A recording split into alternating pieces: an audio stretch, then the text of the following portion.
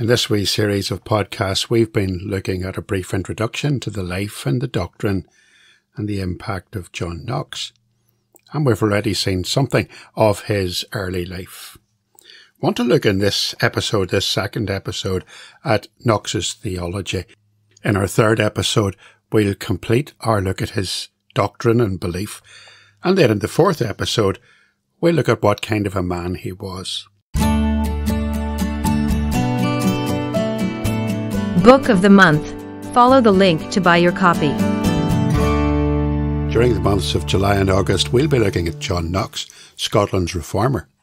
If you'd like to learn more about John Knox, and there is a lot to learn, there's plenty of resources online.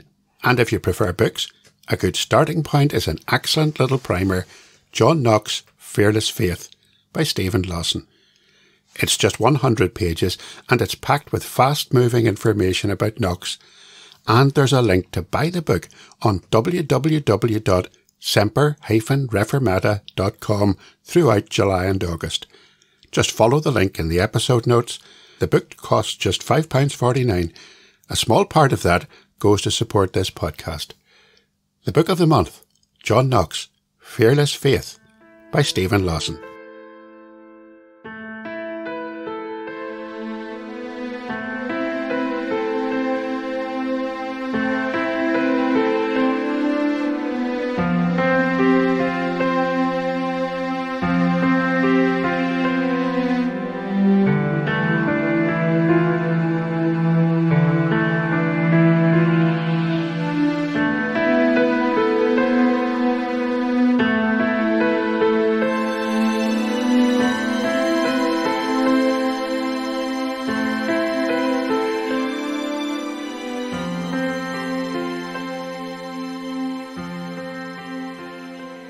So let's look a little at the theology of John Knox, and it was largely due to the work of Knox that the Scottish Reformation didn't assume an Anglican or even a Lutheran complexion.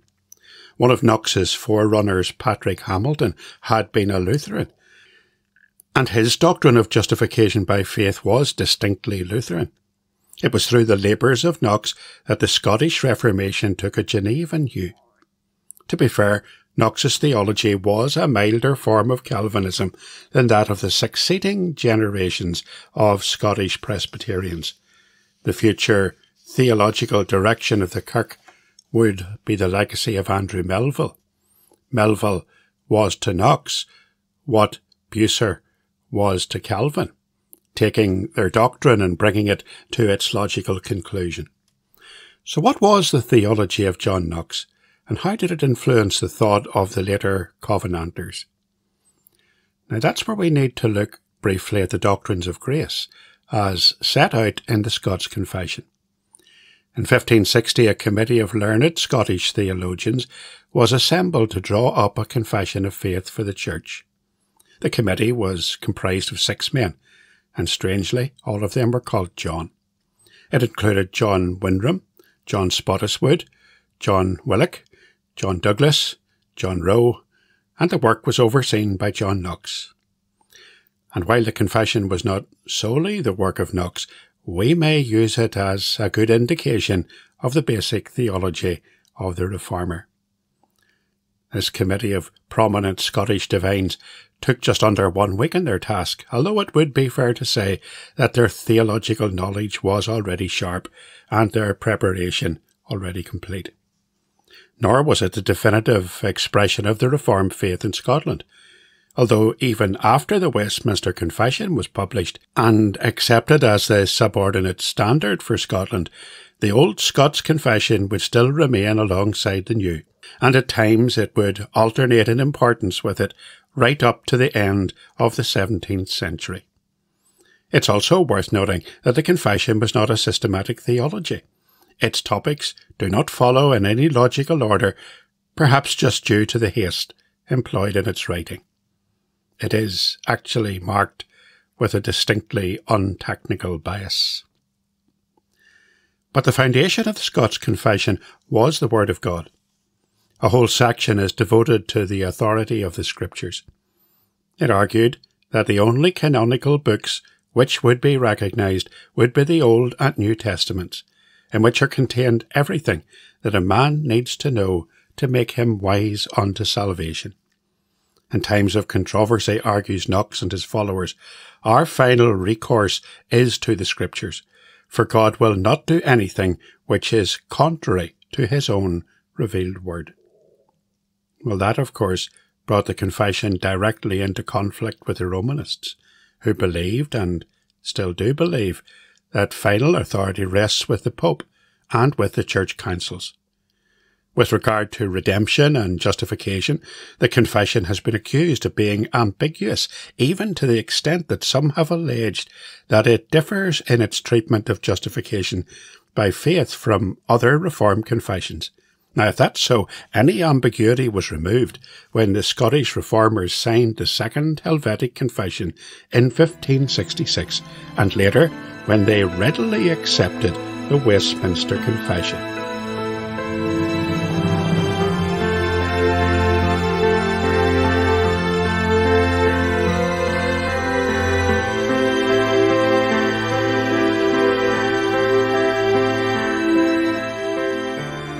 In early Scottish Reformed theology, the question of faith and its evidences was very much under discussion, especially between 1560 and 1647. The early Reformers were concerned about proclaiming the facts of the gospel, and revival fires lit up in the hearts of the listeners as the glorious message was proclaimed, and sinners applied the truth to their own lives by the aid of the Holy Spirit. However, as time went on, a more personal application of gospel truth became necessary. The question was asked, how would a member of a Presbyterian congregation know for sure that he or she had been a partaker of the forgiveness of Christ, and was indeed a member of the kingdom of God? To answer this question, the Reformers took two approaches. Their early answer was to point them to Calvin's Catechism, which said the right faith is a sure persuasion and steadfast knowledge of God's tender love toward us, according as he hath plainly uttered it in his gospel, that he will be both a Father and a Saviour unto us through the means of Jesus Christ. Much emphasis was laid on this personal assurance of salvation, that it rested not upon feelings, but upon the promises of God's word. A believer had assurance when he knew that he had for himself received the provision of God in Christ for him, and accepted the Lord Jesus, the Saviour, as his own. A later answer would have been that there would be good works evidenced in the Christian life. The Reformers looked for the evidences of regeneration in the outworking of Christian faith in one who professed such faith. Those evidences would need to be such that one might reasonably conclude that the person has in fact passed from death unto life. Well, that's enough for this short episode. In our next episode, we look at Knox's understanding of the doctrine of the Church and the doctrine of the sacraments. A very important doctrine indeed, because these issues were what would bring the Church in Scotland into conflict with the Church in England, and would bring about the struggle that the Covenanters had to endure. Thanks for listening, and look for the next instalment on your podcast app.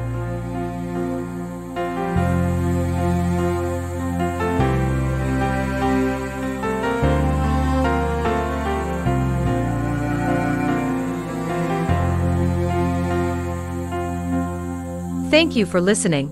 If you've enjoyed this episode of the podcast, please help to make it better known by opening the podcast app on your phone or mobile device.